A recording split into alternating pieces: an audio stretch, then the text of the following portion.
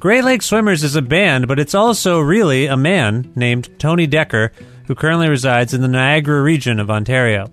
Dekker began playing as Great Lake Swimmers 15 years ago and has seen a loosely outfitted art project with revolving members become one of Canada's most respected and cherished enigmatic folk and rock outfits. Their impressively distinctive 7 albums include 2018's The Waves, The Wake, which is out now via Network Records, and found Dekker opting not to compose any songs on acoustic guitar, instead employing a range of unique instrumentation and vocal ideas to ostensibly reimagine what Great Lake Swimmers might sound like. A day after getting back from an extensive American tour, Tony drove to Guelph's CFRU studios to meet me for a talk about The Waves, The Wake, being a Canadian in America during its 2018 midterm elections, parenthood and artistic timelines, what's next for Great Lake Swimmers, and much more. With the support of listeners like you, who subscribe to this podcast and spread the word about it, and make flexible monthly pledges at patreon.com/creativecontrol, plus in-kind support from CFRU 93.3 FM, Pizza Trokadero, The Bookshelf, and Planet Bean Coffee in Guelph, and Grandad's Donuts in Hamilton. This is the 443rd episode of Creative Control, featuring the gifted musical visionary Tony Dekker of Great Lake Swimmers, with your host, me, Vish Khanna.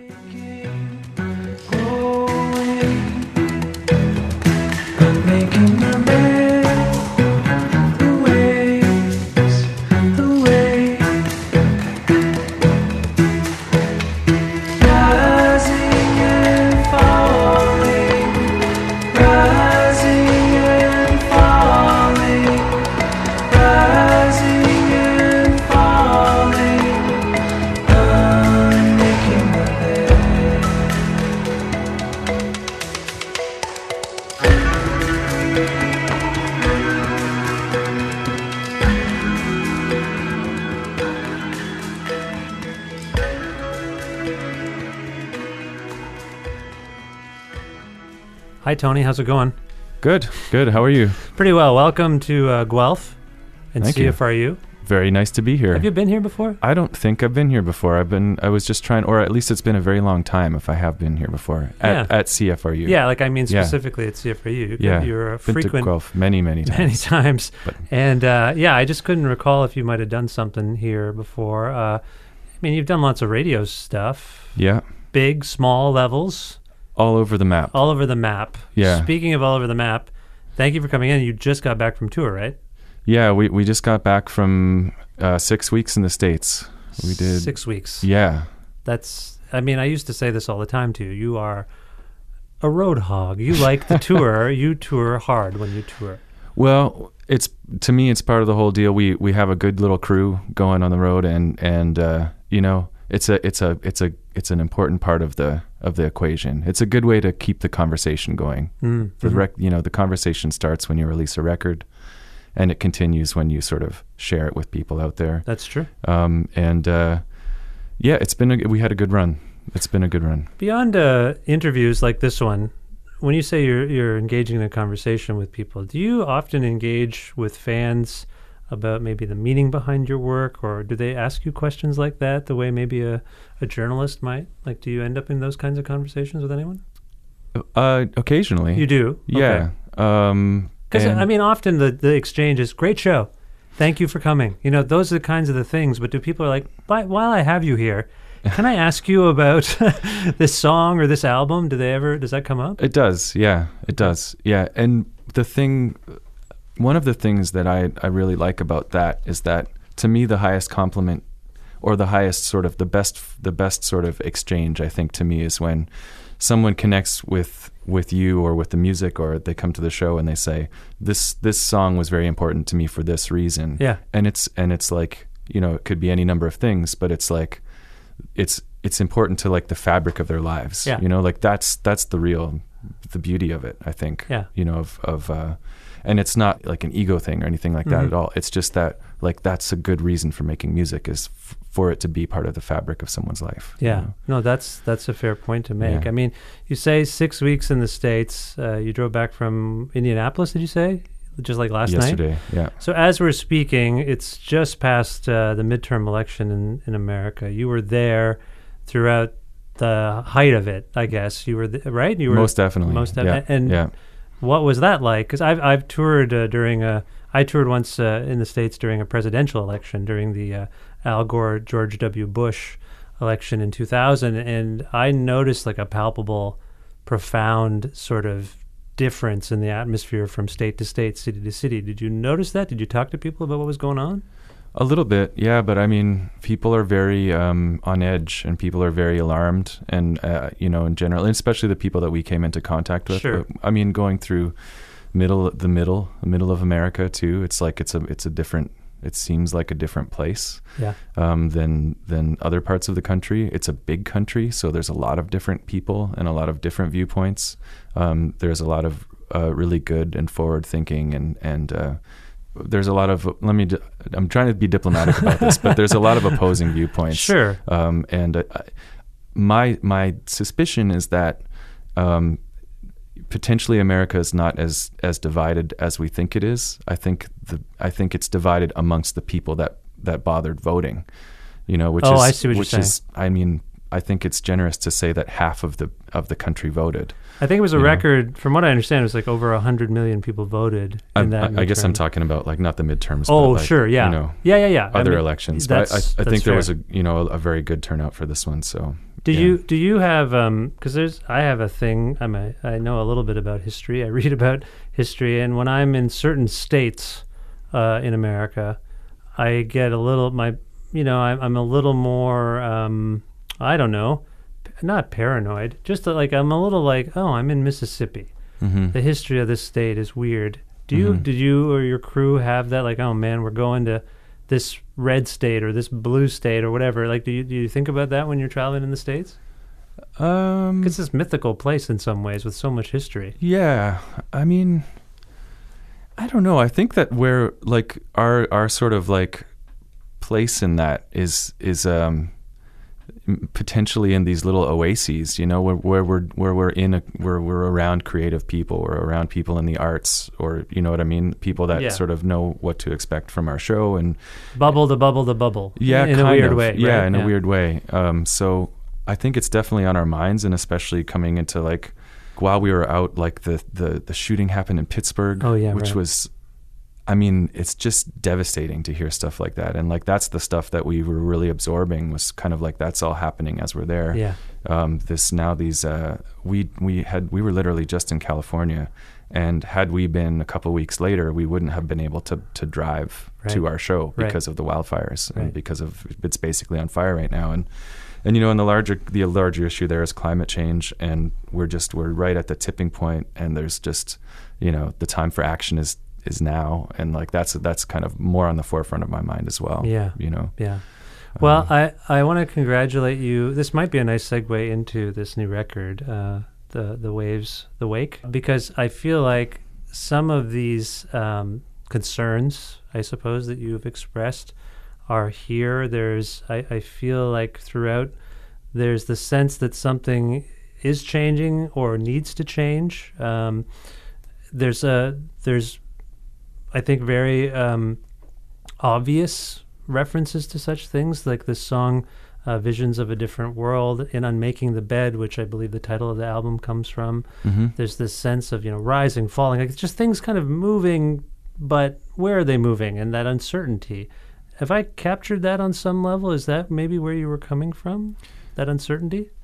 Yeah, I think so. I mean, I liked the words "the waves" and "the wake" together, because like the waves kind of represented kind of like a push towards the future, and the wake was meant to be like the trail behind a boat in the water, like the past, like the sort of the trail behind you, and kind of trying to find the middle, like trying to find the center in that, and trying to find the balance in that, and sort of navigating that.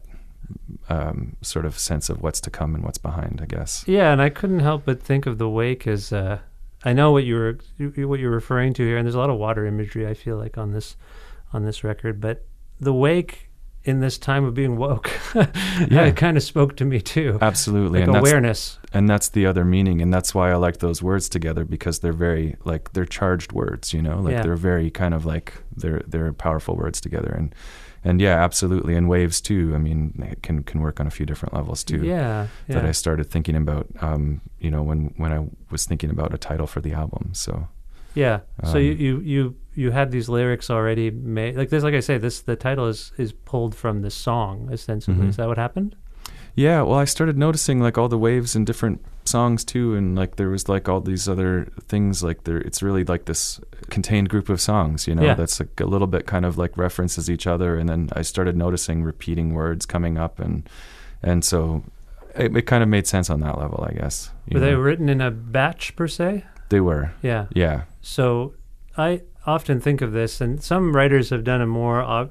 I often think of Gord Downie, because Gord Downie would do this on every Tragically Hip record. I think I really think it's every single one, which I hadn't noticed until the end of the band, where every album seems to have a song that echoes another song, a phrase, a lyric, an idea, and I know that I feel like he was writing in a batch.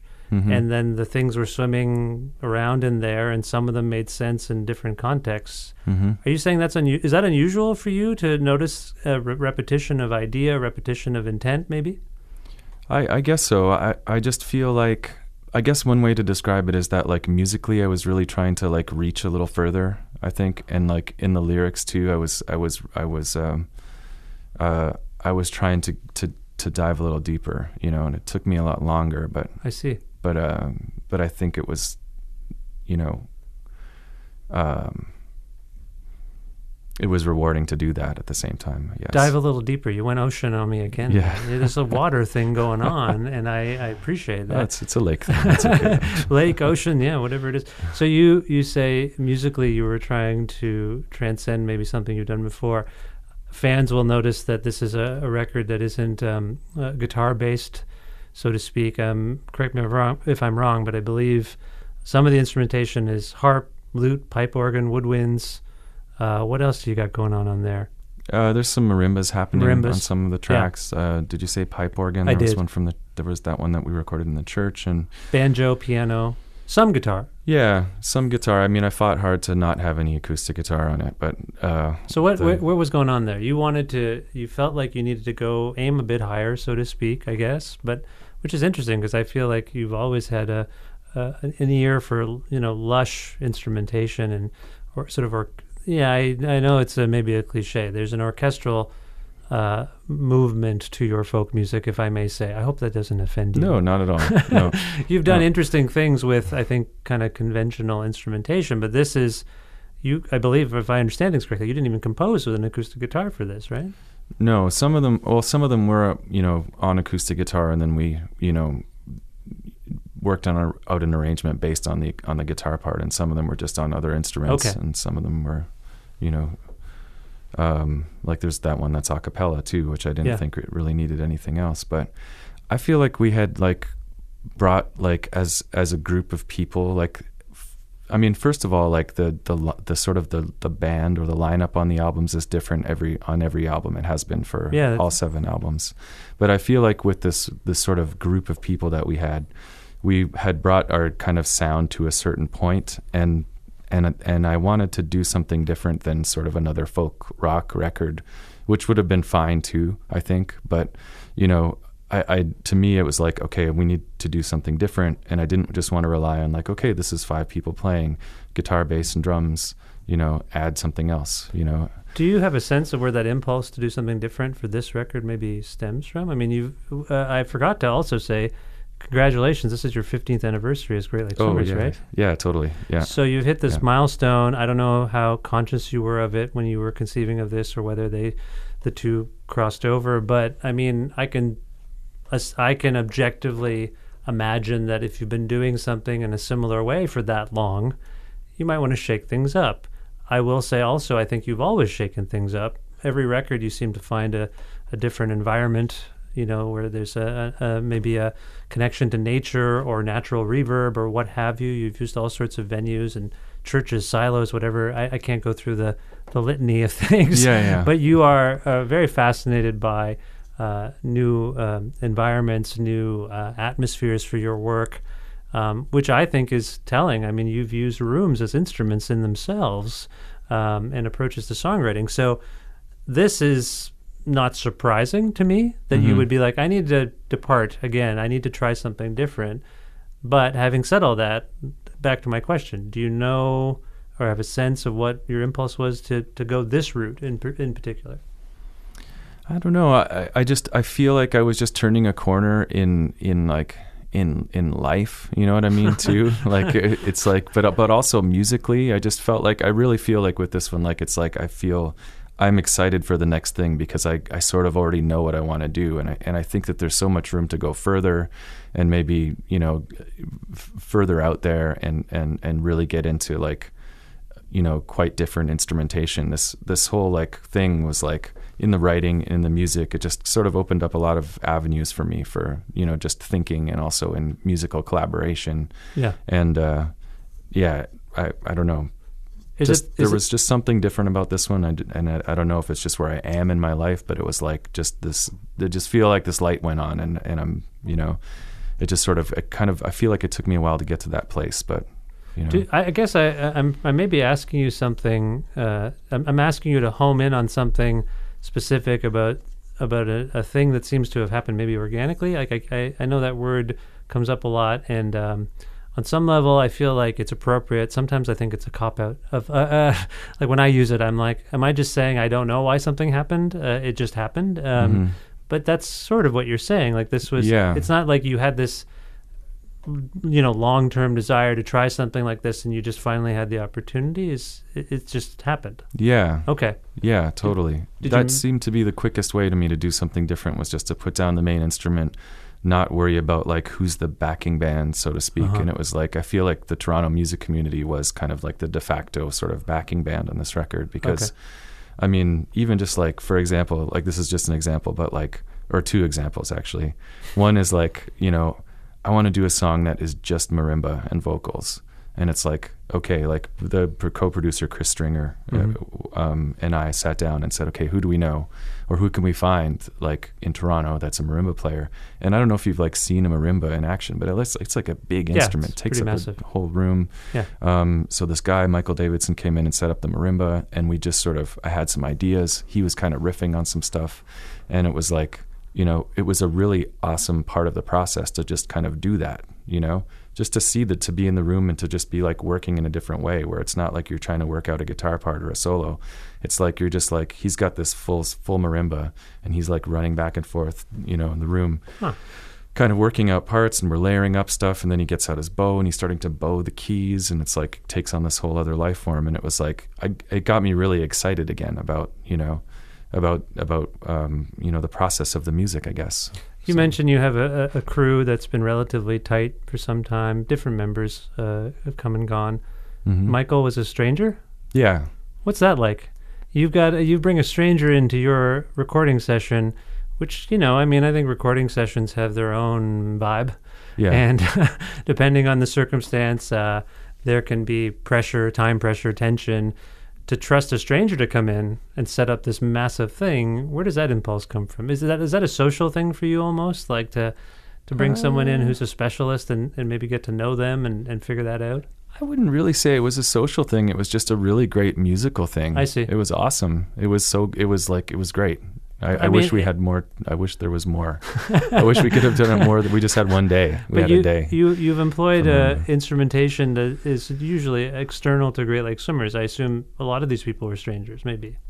Some were people that we have worked with before. Like the other example I was going to use is Drew Drecka, who did the woodwind arrangement on the first track on the Talking Wind. And it was like, this is a song about the wind, and I want to do an arrangement that is just woodwinds and vocals, you know, and like, so it's like there was a lot of moments where I wanted like the instrumentation to really reinforce what was happening in the song, and like that one most dramatically, I think.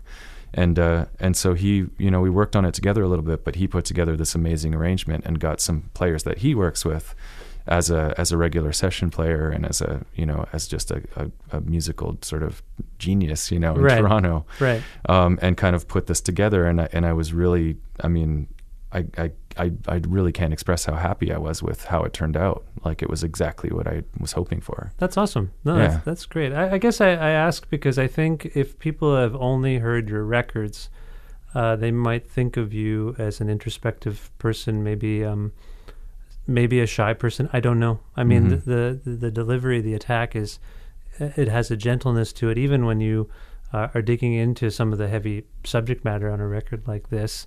So I know you, and I know that you like to laugh and have fun and all those things. I'm not saying you're some morose, brooding artist or nothing, but I mean, I ask about the social aspect because I imagine also as a hard touring artist, I mean, I feel like you really want to connect with people as a musician, as an artist.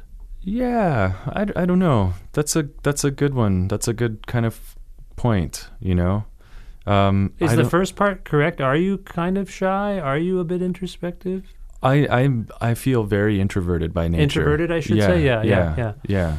Introspective, I guess too. But I don't think that I think my scope is maybe is not just that. Yeah, no, I don't think it's just that. But yeah. I think it's an aspect of you that I've long observed and admired. I mean, from the moment you and I met in Guelph, we were talking like everything was fine. You were very engaged and engaging, and I didn't think of you that way, but I do think for someone who hasn't heard you in an interview context or had a conversation with you, just listening to the record, you might be like, whoa, this guy seems heavy and dark, and I don't know. Yeah. I bet some people are like, I don't know if I'd want to talk to Tony because he's got stuff going on there. Yeah, like, fair enough. Yeah. So I just wonder. Yeah. I know there's a huge, massive social aspect to you. You have a community of people you rely on. Yeah, I mean, I don't. When was the last time we actually talked, Vish? Was it like? I think it was at your house. I mean, for an interview. Yeah, it was at your house in Toronto at the time. Yeah. I think off of somewhere like in Parkside or something. I can't remember where we were, and it was a few years ago. I don't know. It maybe the last record or second last record. Yeah, or something like that. Could be. Yeah, it was a while ago. Yeah. Yeah. Why do you ask? I just mean like I feel like probably since the last time I've talked to you, there's been a lot of changes in my life too, like having kids and kind of like all of that stuff too. And there was just like, I think that like I've just undergone like a very big kind of change in perspective since then, you know. Since having children of your own. Yeah, and I think that obviously it's a big change for everybody, and it's not something I really want to get into, but it was part of like a bigger change for me. You don't want to get into it, but you bring it up. That's fascinating. No. I mean, I just don't want to be like, this is a song I wrote about my kids or something like that. But it's not like that at all. But it's because it's not. But I mean, I just mean that like it's informed my perspective. It changes the way you see things. It changes the way you see the world. I hear I hear a guy who has kids on your record. Yeah. I hear it all over the place. I hear you watching people sleep.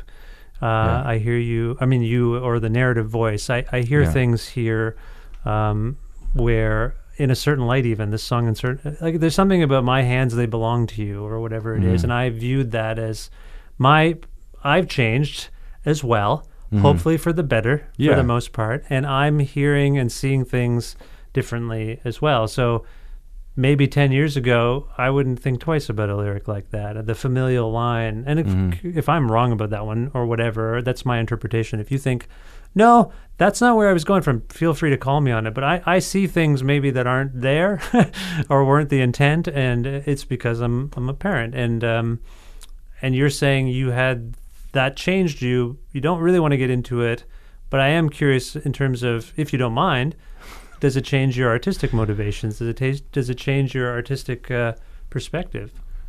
Well, I guess what I'm saying is that like, you know, I like being at home now. Like that's more of like Sure. that's not like, you know what I mean? I think early on, especially when the band started out, it's kind of like it was a bit more of an adventure, you know, to be out on the road and to kind of like be experiencing new places and kind of like, you know, meeting all kinds of people all the time, and it was great. But now I think that, you know, I'm sort of like, you know, it's become a lot more difficult to do that. Yeah. You know, to want to do it, and to just, it becomes harder to leave, you know, and so I guess just in that way, you know, I just feel like I'm kind of like I feel my zone that I want to be in now is more of like a family zone, you know. 6 weeks of consistent touring is I could not do that anymore. Not that anyone's asking me to, but like this notion of being away for that long. Like I'm turning down trips left and right now, whereas even a few years ago, before my daughter, when we last spoke, I surely would have had my son already. And then subsequent to that, I believe my daughter is going to be 4 soon. So I think we spoke around that, maybe when she was about to be born or something. Anyway, I don't want to leave my wife alone with these monsters, for one thing. And the other side of it is, I want to be around. And I've made, I think, certain decisions in my life to ensure that I can be home. To be with them and to pick them up after school, and that's just part of that's a change for me, and I assume but 6 weeks. So you're away for 6 weeks. What's that like as a dad, as a partner? How was that for you? Well, it's easier than it was when, like even like 10 years ago when I didn't even have a cell phone or a computer. Right. You know what I mean? Right. So it was like, and it was literally like payphones, and that was the way. Oh, you got the audio interfaces now and things. Yeah, it's a lot easier to kind of be in touch now. How many kids do you have? I have one and one on the way. Oh, actually. Congratulations! Yeah, I did not know that. Yeah, we have not talked in a while. That's what I'm saying. That's like, and she's 4. She's already in school too, so it's kind of like wow. Yeah, so that's what I'm saying. It has been a while. It has been a while. So I mean, that's a strange that you have a relationship with the world and that you don't want to see it as much anymore. That's fascinating. Well, I think the focus for me is like it's kind of like gone from being the outward to inward maybe, and I just think that there's other. I think that there's more, almost maybe there's a spiritual aspect to like what I want to focus on next, and I think it's starting to reveal itself in this album maybe. More so than in the past even, but I think that it has been there in the past, but I just think there's just this sort of a different sort of consciousness to me that has kind of like come about, and I'm still trying to identify what that is. You don't know? I don't really know. I'm trying to figure it out though. I tried to do a very rudimentary reading of some themes on the record. I do have a sense that the future is on your mind.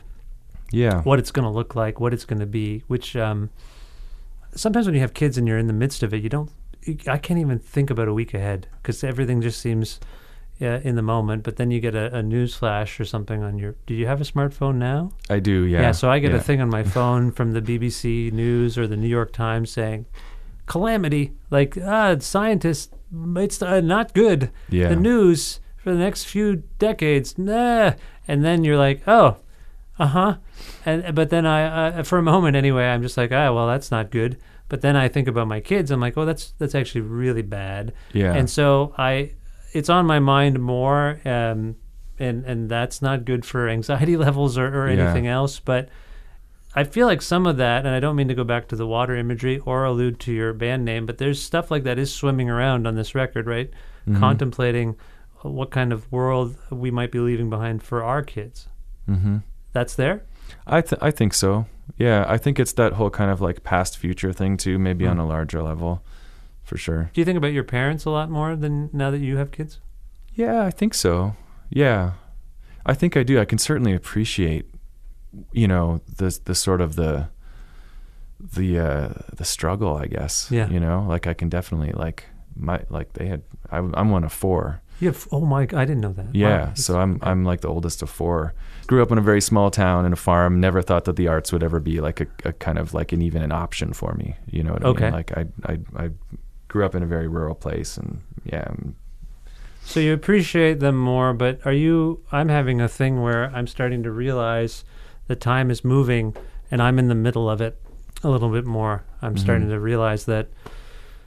My kids are growing older, my parents are growing older, my sister's getting older, everyone's getting older, and it's more on my mind than I would like it to be. I used to just skate through life, living life, doing my stuff, and now your body starts to remind you of, actually, you should probably take a second to pay attention to that thing, and you're like, oh, crap. And I'm 40, and that's what's going to happen now. I got to think about that stuff every once in a while. Still trying to do the skating through life thing. Yeah. But are you encountering that a little bit? Like, yeah, totally. Yeah? Yeah. What's that like for you? I mean, as a guy who's on the road, is it more tiring? Are you more used to it? You probably got a nice hopefully nice accommodations by this point, but does it get to you this beyond wanting to be home? It's harder too. It's harder for sure. Yeah. And the kind of the other thing is that like seven records in, we don't have the opportunity to be like the new young band kind of either. So it's like it's kind of like works on a lot of different levels. But I don't know. We do our best to kind of like self-care is really important on the road, and doing all that stuff and stretching and make sure you're breathing and eating. There's a weird thing where sometimes on the road you actually live healthier because you're more conscious of being on the road. Yeah, I don't know about that. And finding the time to actually get to that self-care can be tricky. I mean, did you drive overnight from Indianapolis? No, we took the day yesterday. Okay. It was about 10 hours or something, and then it was a long drive.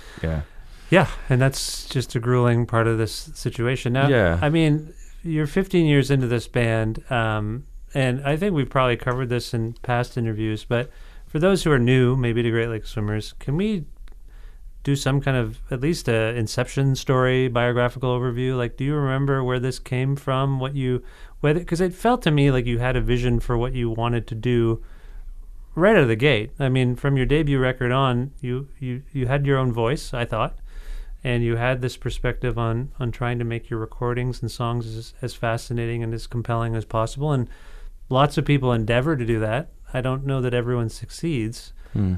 I remember last time we talked about punk rock a lot. We talked about Discord records and things like that, but then you didn't go that route per se. So anyway, I'm all over the place. But do you remember how 15 years ago how this thing kind of came off the ground?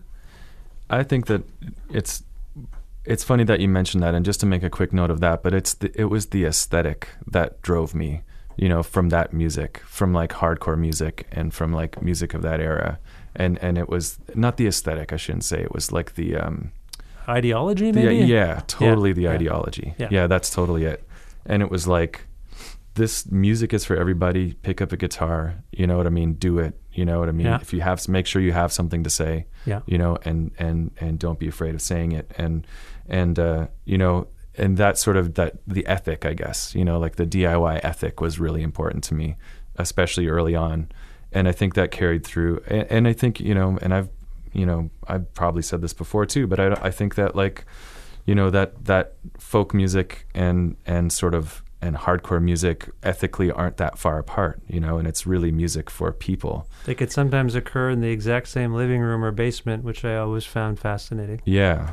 Like, and taking it right to the people, free of any infrastructure. I agree with you. Yeah. And I see a connection as well. And that ethic is still a part of me too. Yeah. And we'll play anywhere from, and we still do play anywhere from like, people's living rooms and basements to Massey Hall. Yeah. And that's like, and to me, it's like this, it's on the same level. Yeah. Yeah. And I really appreciate that about the ethic. But, I mean, we started recording the album in 2001 in this silo. It took 2 years to kind of figure out how to release it. It was released basically as an art project, all these like handmade CDs and through like an art salon that was started by Phil Kligo and Jermaine Coe called WeWork. And they had monthly shows, art shows and concerts at their apartment. And it sort of grew out of that. We released the first album that way. Outside eventually distributed, I think, initially. Yeah, sure. For the first couple albums. And then there was some interest from Network, which was the irony of that being that like WeWork was a bit of a play on Network, which was one of the largest kind of indies in Canada for. Was it really? At the time. I didn't know that there was an actual, literally a play on Network. That's funny. I was just talking to someone that thought WeWork was part of Network just because of the, the way the names were. But, right. So it was just it was amazing actually that there was became interest from Network eventually. So wow, yeah, and I think that they helped bring the music to a larger audience, and things really started to get going for us around that time. Yeah. But initially it was conceived as a singer-songwriter vehicle, and it was just a way to kind of like just sort of distance myself from the singer-songwriter thing and let the project be whatever it. However it shaped up to be. It wasn't necessarily a band on the first album. It was more just like me with an acoustic guitar and singing with a few friends playing some other instruments, and the live show was kind of like that too. But over the years, we kind of pieced together a band, and then it became kind of that kind of thing. Yeah. You know, this sort of revolving cast of people that came in and out of the band for various reasons. And one of the big reasons was because we toured a lot. Yeah. And it's hard for people when they have to make life decisions about like what they're doing, and it's hard to be away from home for that long, and that's totally understandable. But that was the big reason for a lot of people coming in and out of like the band in quotation marks, so to speak. You view it as still this open-ended project on some level, like people can come and go. Definitely. Yeah. Yeah. And people do. People do. Because it's a hard life on some level. Yeah. Not being in the Great Lake Swimmers, being in a band and traveling. That's for other people to say, maybe. You said something there that I found fascinating about, you were kind of conscious of not being trapped by the singer-songwriter imprint. You also earlier said something about, you're not the new band anymore. Mm-hmm. You've been around a long time. Mm-hmm. Do you feel hemmed in at all by being in the Great Lake Swimmers, being the Great Lake Swimmers? Like, do you feel like it's still something, or people have decided what it is, and even though it's always changing, like, are you conscious of that? I really want to take, and with this new record too, it's kind of like I feel like I'm just kind of starting to touch on it, but I really want to take it to interesting places from here, and really sort of like really think more deeply about like how to make it, in a more interesting, creatively artistic project, and not just like a folk rock band. Sure. And I think I just sort of scratched the surface on this record, but it was enough to really get me excited about the project again. Okay. Because I was starting to get way down at, and this is not now, but it was, maybe a few years ago or 3 or 4 years ago, about like, okay, this is what 5 people can do in the room. And it's like guitar on every track, bass on every track, drums on every track. And it's just kind of like, it doesn't have to be that. It can be sort of whatever you imagine it to be as a musical project. It doesn't have to be a band playing, in a room on a record. It can be different, a series of collaborations, or I can try to play something else other than acoustic guitar. I don't know. I don't feel hemmed in by it at all. And in some ways I'm glad that I'm glad to be an established act as well right now too, especially considering the climate of the industry and all of that stuff now too. I'm glad that we were able to establish ourselves sort of before all of these big changes that are happening in the industry right now. How are you managing those changes yourself? Just by changing things up, by just because you're kind of doing things the same way you've done them before. You're recording, you're making records. Yeah. You have a label that puts them out, and then you tour like mad. Yeah. You haven't really altered your course in terms of, I mean, there are probably other ways you have that I'm not aware of, but is it more difficult? You're saying it's difficult on some level. Yeah. Things have changed. Like, what are you doing to kind of go with the times, so to speak? I don't know. I don't like for me, that's not really my like area of expertise. Sure. So it's not like, and I rely on the people that I work with to kind of like help me figure that out. But I think you have, going back to the punk ideology thing that we were talking about earlier, even the thing you were just saying about how this can be anything it wants to be. Yeah. You have this independent streak, and you have this conviction and trust in yourself.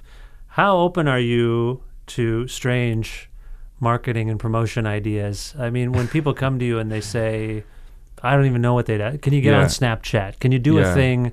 Are you like, I don't know what that is? Or like, because you're not a Luddite. You're on the Twitter and the Instagram and all that stuff. Yeah, totally. I try to keep up with that a little bit. I've never liked Facebook as a platform. I know that's like probably ridiculous, but I've just stayed away from it. You're probably got on quite wise these days, given the breaches and the manipulation, and maybe you knew.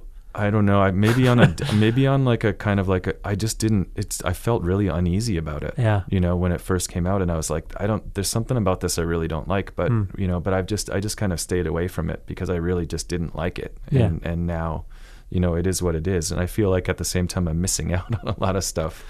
You might be people making connections through that platform, but at the same time I feel, like we have a band page, obviously, and I don't have anything to do with it. But I do try to manage the like Twitter seemed a little bit more reasonable to me to Also handle. a bit of a dumpster fire now, Yeah, to be honest. totally. But yeah. And Instagram too. I've been trying a little bit, but it's really hard to keep up with that too. That And, seems to be elevating. I think more people Yeah. are gravitating towards Instagram now. Yeah, so I've been trying to keep up on that because I think the picture thing makes sense to me too, like a picture and a little blurb, and it's kind of like that's sort of more manageable. But are you occasionally asked Even to do though something? it's owned by Facebook now. Yeah, it is actually. Yeah. It has been Yeah. for some time. Yeah, that's true.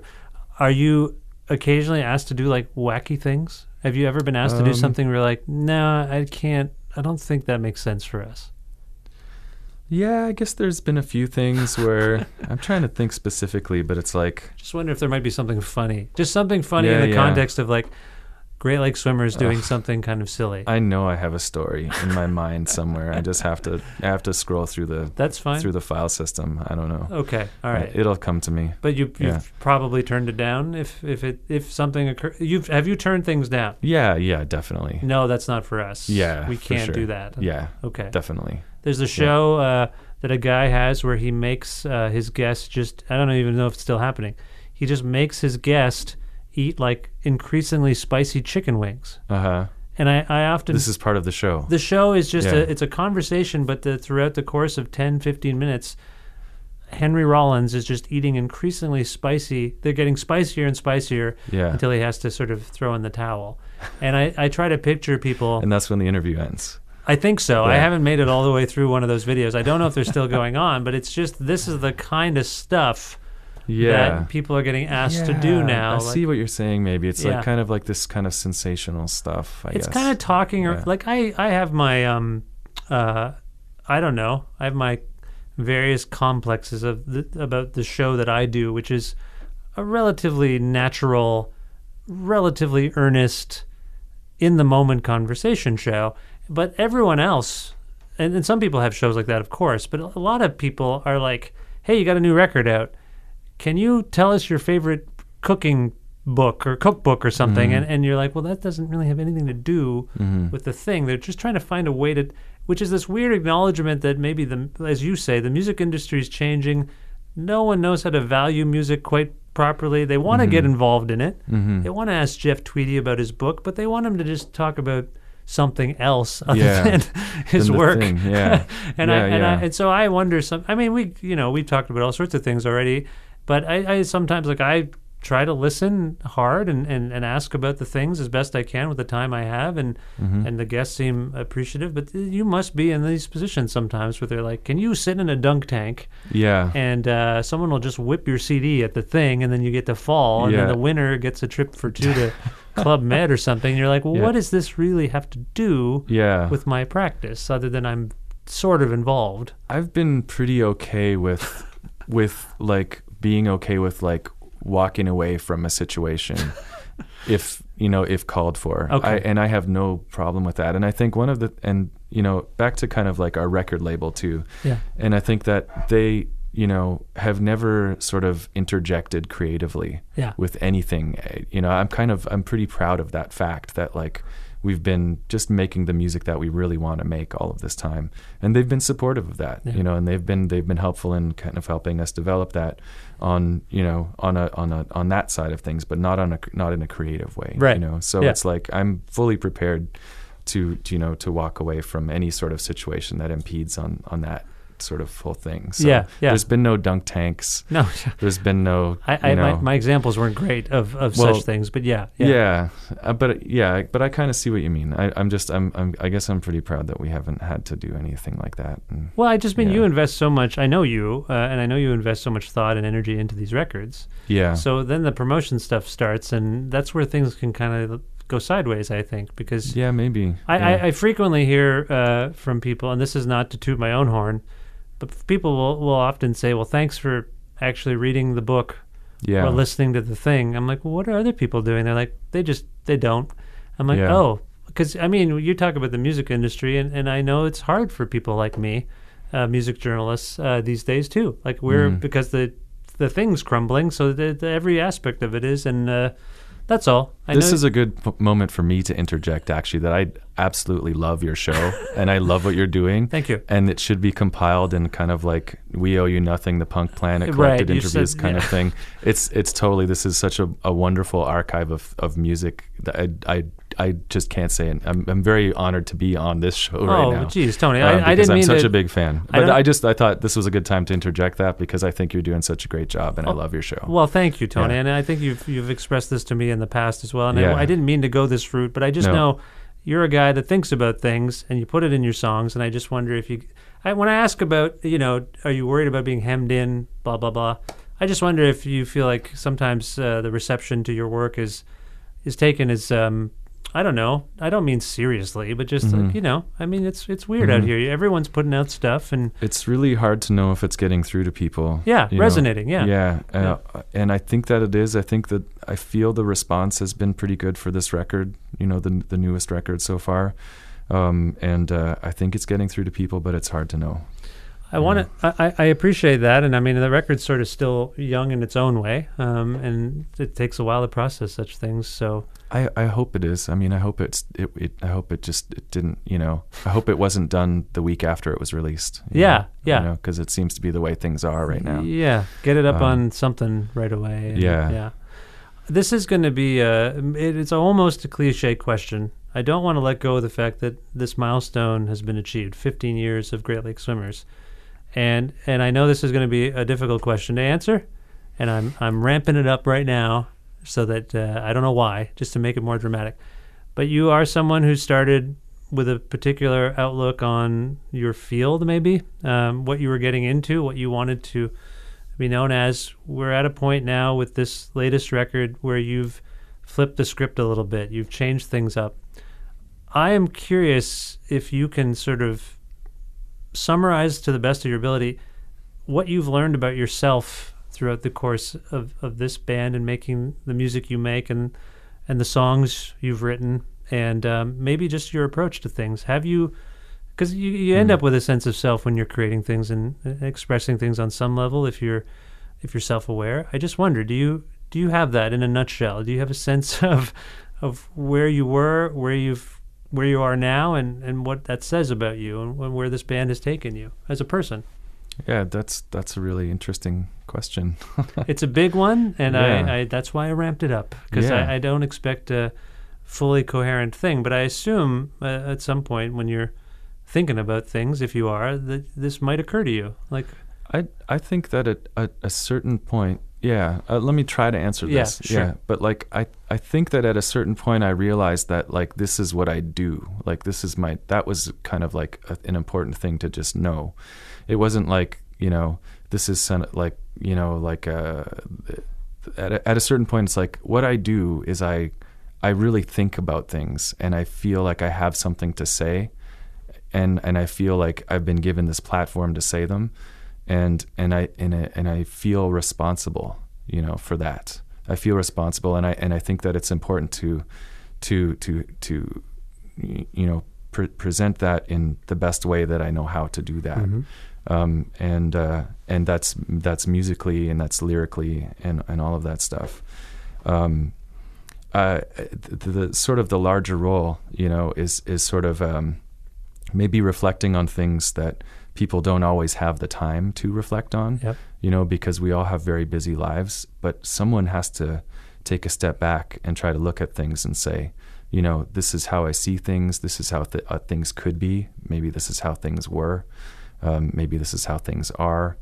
And sort of reflect on some of the sort of the extremes of life, the beautiful things and the painful things, and sort of process them. And that's something that that people who do this sort of give to the rest of us. Like we give that to each other. As artists and as musicians and creative people and the arts in general, not just music. But it's a very important role. And I think it's something that I've discovered the importance of as I've gone.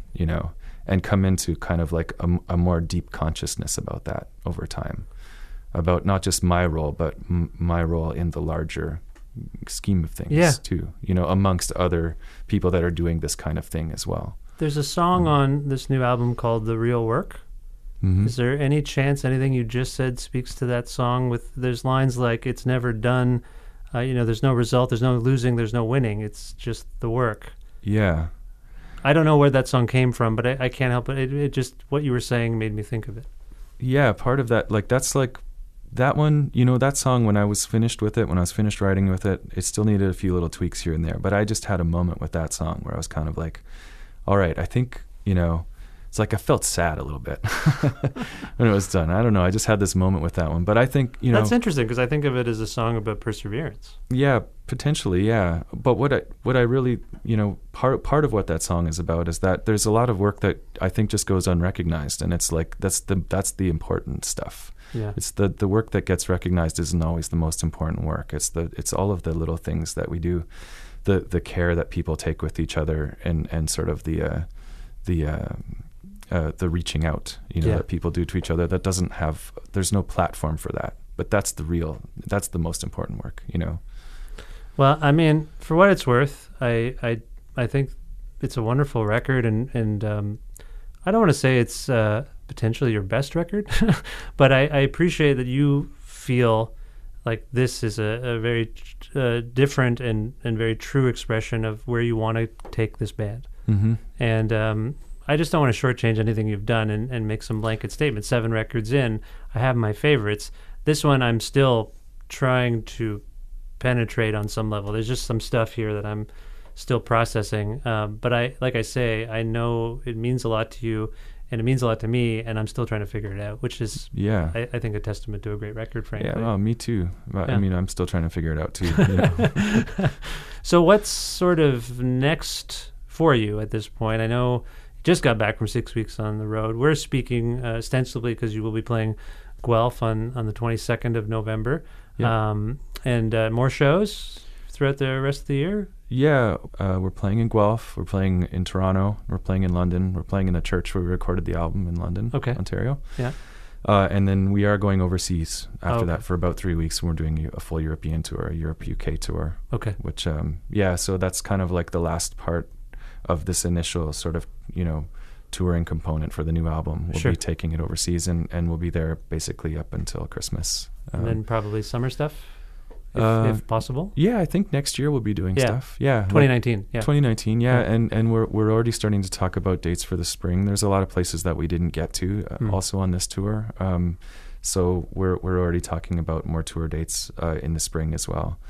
I don't know. There's a lot of really good energy in this record, I think, and that's fueling me as well. Yeah. Like it's really allowing me. Like I don't feel like, oh, we just did 6 weeks in the US and I feel terrible and I want to collapse. It's like I just don't feel that way. I feel good about it. I feel like we reached people, and I feel it's been the opposite of draining. It's been fulfilling in a lot of ways. You alluded to the fact that you already have some kind of at least mental vision of where you'd want to go next in terms of songs or recordings. Is that, I mean, you're just touring right now, but do you have a plan? Do you have an idea of what you want to do? Yeah, I think so. I mean, the most important thing to me is kind of getting into the writing, though. That's the heavy lifting for me, is that, and then we can kind of figure out a sort of a scenario for like recording. That'll be fun and interesting, and I'm not quite there yet. Okay. But yeah, it's all sort of germinating now, and I'm pretty like, I don't know, like stoked is exactly the right word, but it's like not in the colloquial sense. It's like I do feel truly like, enlivened, if that's a word, right? Enlivened? Yeah. Psyched? Do you feel psyched? I feel psyched. I feel stoked. Stoked. We gotta go back to the 80s. Stoked is more now, I think. Psyched is more maybe the 80s. You're excited. Yeah, totally. And it's been a really good flow so far with this group of songs. So I'm very much still on a very good plane, I think, to even go further out there. Nice. Yeah, that's great to hear. So for more information about your band, where should people go? Yeah, We talked about the internet a little bit. Yeah. Well, we got a website, Yeah. greatlakeswimmers.com. We are on Facebook, even though I have nothing to do with it. It's Great Lake Swimmers on Facebook. We have the Twitter. We have the Instagram. Are there different? Is it Great Lake Swim on something? On Twitter, it's Great Lake Swim. Great Lake Swim. Yeah. But yeah. Instagram, it's great_lake_swimmers. This is what I have to make people say on the show. They have to spell things out. Okay. Yeah. All right. And we are on all the streaming platforms too, like Right. Spotify. And if that's how you get music, then I encourage you to check it out there as well. But your records are available on vinyl. You put out a vinyl box set. How many years ago did that come out? I think that was out it was last year, I think. Oh, it came last out. year. Okay. Yeah. Paper Bag Records reissued the first 3 albums on Right. vinyl, which were out of print for quite some time. So That's interesting. The Paper Bag Records. Like that. yeah. Were you on that label? I can't even remember. No, we did. Interestingly, we did that. We did their children's compilation. See You on the Moon. Yeah, See You on the Moon was a Paper Bag Records release, that compilation. So, did they just get into vinyl reissues or something? They started like a sort of a vintage imprint. Oh, okay. And again, I think that 10 years is potentially a bit dubious to call something vintage. No, yeah, that's fair. Yeah. But they came up with like a vinyl, because I think they did the Deers as well. Yeah, They did a couple other the box Deers. sets. Yeah, they released an Art Bergman record too, which I was really happy to see. Yeah, happen. yeah. But yeah, so they released records 1, 2, 3 in a box, and then a 4th disc of just material exclusive to the box, which was nice. like demos and outtakes from that time period, Okay. from 2001 to 2007. Cool. So that's yeah. out, and then the new record, and they're available on vinyl is my point, and Yep. people want them that way as well. Yeah. Okay, is there a song from The Waves, The Wake that you could choose for us to go out on right now? So, it's always a big question. Yeah, I would pick since we talked about the real work. I would like to go out on that one. Okay, we Yeah. talked about it, so I feel like we've contextualized it. Or did we? I mean, I kind of gave you my reading of it. Do you want to say anything more about it? No, I think I said what I needed to say about that. Yeah. Okay, Yeah. This is the real work by Great Lake Swimmers. Tony, I really love that you came back on the show, and I appreciate your work and your. I just appreciate you. I thank you for doing this and being on this show, and best of luck with everything. The feeling is mutual. Thank you for having me. Yeah.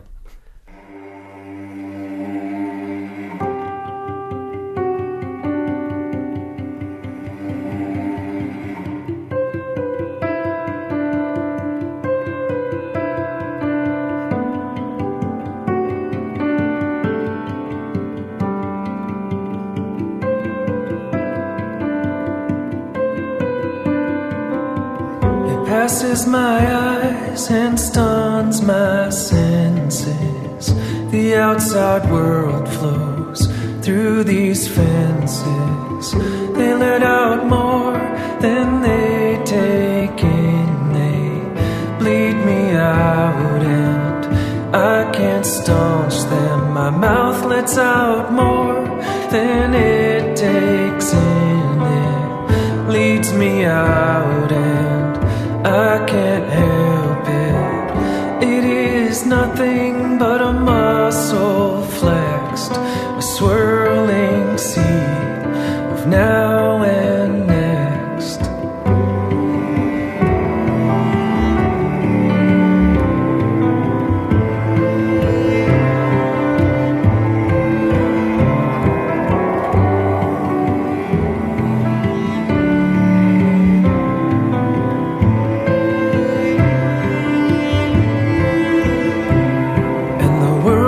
Upside down, inside out this whole time, going the wrong way.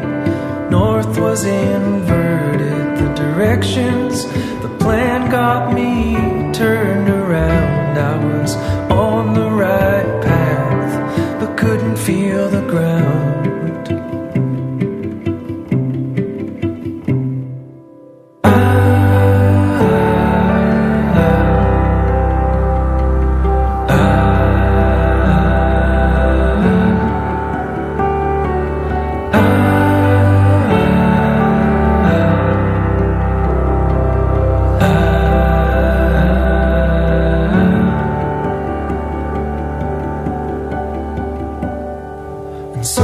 started the test, retracing all the steps.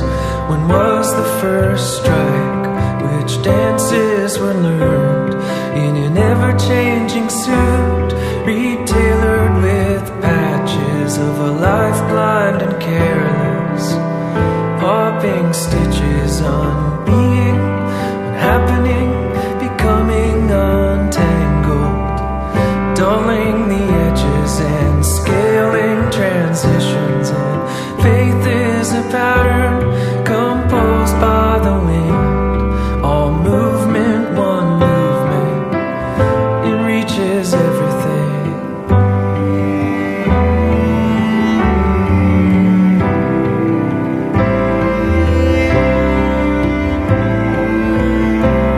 And the real work is to be it, believe it, with each new set of eyes and the visions they provide. Be the taste, the warmth, the measure and the glow, by embracing it all and then letting it all go. And the real work is never done and has no clear beginning and shows no result, no losing, no winning.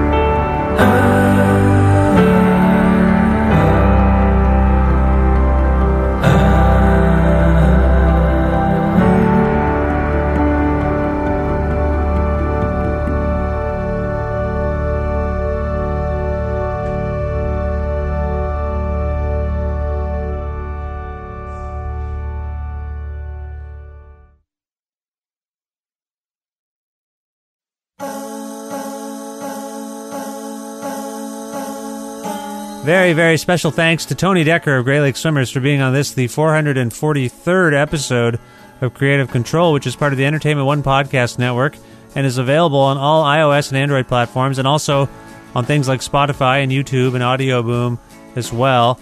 Interestingly, if you're listening to the show sequentially, the last guest was Sam Prekop of the Sea and Cake, now Tony Dekker of the Great Lake Swimmers. A lot of water. There's just a lot of water. I guess we should all get used to it since the world is going to be full of... We're all going to be too bleak to talk about the climate change. Maybe I won't continue. Anyway, if you can't find an episode that you're looking for on any of those aforementioned platforms, or if you want to learn more about me and sign up for my regularly scheduled newsletter, please visit my website, vishkhanna.com. You can like Creative Control on Facebook, follow us on Twitter @VishCreative, or follow me @VishKhanna.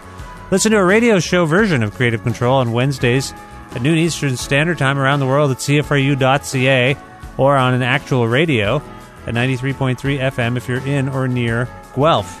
Also, visit patreon.com/Creative Control to make a flexible monthly donation to keep this podcast humming along. You can pledge whatever you like and cancel anytime. I shouldn't even mention the cancel. You know what? Canceling's not an option. You pledge, that's it. For life. In all seriousness, you can make monthly flexible pledges of whatever dollar amount you like. $5, $1 a month, $5 a month, $20 a month, whatever it is. It's up to you, and you can change it whenever you like. But please do consider going to patreon.com/Creative Control. If I can send you a Creative Control t-shirt in return for your generosity, just send me a note and I will do that. I will send it to you right away. Okay? Okay. Thanks again to the in-kind support I receive for this show from the likes of Pizza Trokadero, The Bookshelf, Planet Bean Coffee, CFRU 93.3 FM, Grandad's Donuts, and that's pretty much it. Oh, my friend Jim Guthrie, he lets me use the instrumental version of his song, The Rest Is Yet to Come, to end the show each week, and that means a lot to me. Visit jimguthrie.org for more info about Jim. And finally, thank you. Thank you for listening to this show and subscribing to this podcast and telling your friends about the show and maybe suggesting they do the same. because it's a labor of love, and we should all share the love before the water levels rise and we're dead. All right, I gotta go. Talk to you hopefully soon. Bye for now.